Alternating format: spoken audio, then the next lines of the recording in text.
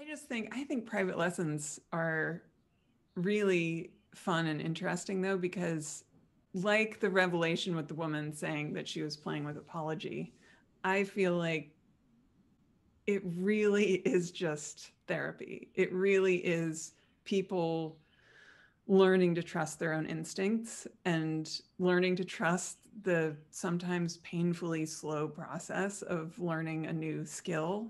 I always come back to language. I just think it's like learning a new language.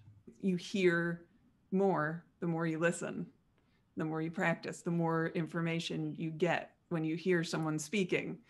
I just think people have a really hard time being patient with that Yeah. process.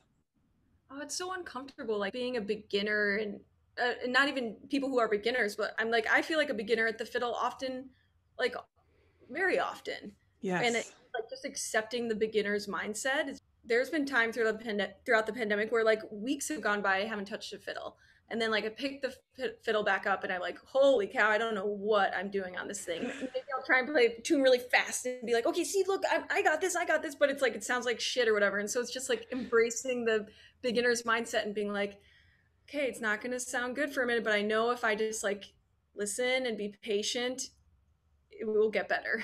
Yeah, playing golf has actually been really good for me in in thinking about teaching fiddle and in thinking about what my students are going through.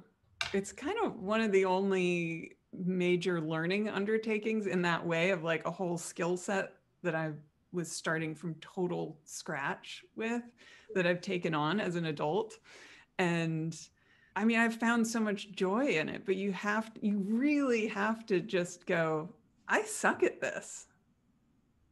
And that's part of the experience is the tiny little victories are completely cause for celebration because you're going from zero.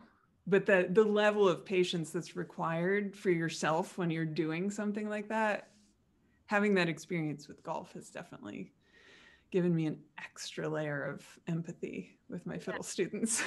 it probably makes you a better coach. I hope so.